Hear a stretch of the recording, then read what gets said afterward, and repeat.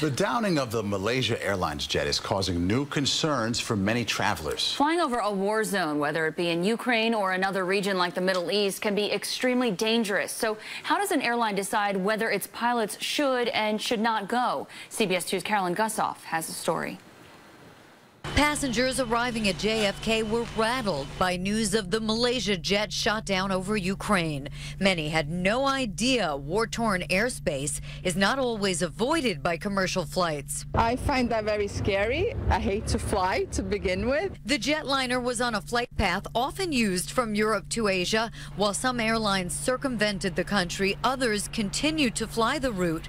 According to Farmingdale State College aviation expert Lawrence Lopez, it's a matter of money. In an effort to reduce costs, the airlines make sure that they are running fuel-efficient trips, and it's the shortest distance between 2 points. But now, with nearly 300 dead, frequent flyers say they'll check their flight paths online and hope airlines rethink routes over hotspots. We shouldn't leave it up to the airlines to decide on financial reasons. I will pay extra too if it means a little more extra gas. The FAA had prohibited flights over Ukraine's Crimea and has now extended the closed airspace to eastern Ukraine. But foreign carriers don't follow FAA rules. Malaysia Airlines said the route had been deemed safe.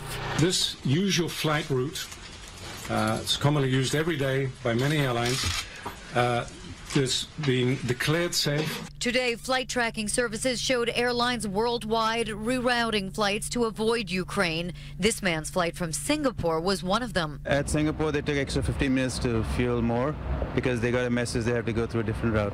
Passengers can check their routes on one of many websites that track flight plans. But if it's an American carrier, Ukraine airspace is off limits until further notice.